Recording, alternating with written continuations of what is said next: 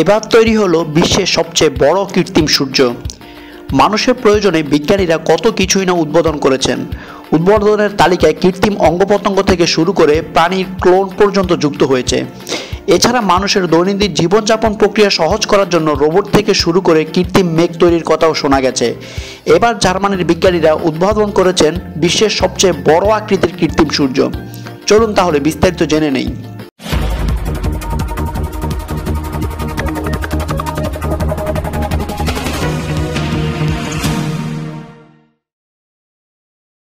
কি কাজে লাগবে বিপুল পরিমাণে তাপ উৎপাদনকারী এই কৃত্রিম নক্ষত্র?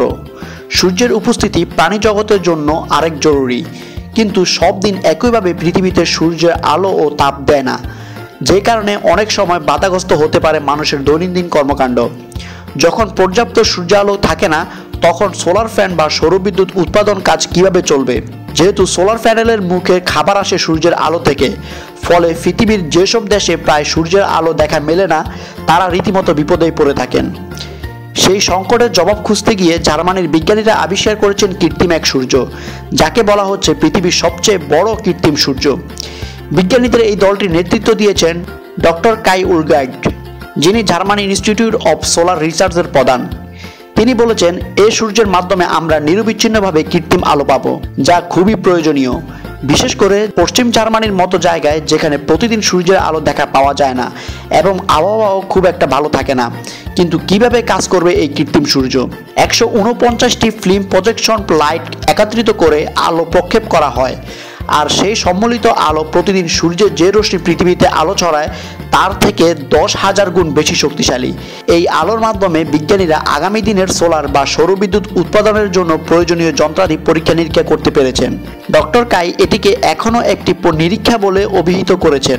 তিনি বলেছেন, এটা আমাদের প্রথম নিরীক্ষাগুলোর একটি, যেটি খুব সাধারণ ও প্রথাগত। একে আপনি একটি সোলার হাইড্রোজেন রিঅ্যাকশন বলতে পারেন। এই রিঅ্যাক্টরের মাধ্যমে সৌরবিদ্যুৎ ব্যবহার করে আমরা পানিকে ভাগ করে ফেলার প্রক্রিয়া তৈরি করেছি। এর ফলে আমরা শক্তি সঞ্চয় করে রাখতে পারবো এবং সেটিকে সামনের দিনে জ্বালানি হিসাবে ব্যবহার করা যাবে। নির্দিষ্ট কোনো একটি দিকে আলো প্রক্ষেপণ করলে সেটি কোনো এলাকাকে প্রায় 3000 ডিগ্রি সেলসিয়াস পর্যন্ত উত্তপ্ত করে তুলতে পারবে, যা যে কোনো জ্বলন প্রক্রিয়ার চেয়ে বেশি। বিজ্ঞানীরা বলেছেন, যেহেতু hydrogen পুড়লে carbon die oxide gas উৎপন্ন হয় না, তাই ভবিষ্যতে হাইড্রোজেনকে জ্বালানি হিসেবে ব্যবহার করা উচিত হবে। বিজ্ঞানীদের বানানো এই কৃত্রিম সূর্যটি যে বিশাল এক যন্ত্রের মাধ্যমে পরিচালনা করা হচ্ছে, তার উচ্চতা 3 তলা একটি ভবনের সমান। সেখানে 140টি জেনন শর্ট আর্ক ল্যাম্প জ্বলছে। এই প্রচণ্ড তাপমাত্রার হাইড্রোজেন গ্যাস প্রস্তুত করা হচ্ছে। কয়েক বছর আগেই সোলার রেডিয়েশন ব্যবহার করে হাইড্রোজেন তৈরির প্রক্রিয়া উদ্বোধন করেছিলেন বিজ্ঞানীরা, কিন্তু বিশ্বের বৃহত্তম সূর্যের মাধ্যমে যে পরিমাণ হাইড্রোজেন উৎপন্ন করা সম্ভব, তা কেবল জ্বালানি হিসেবে নয়, ব্যবহার করা যাবে শিল্প খাতেও।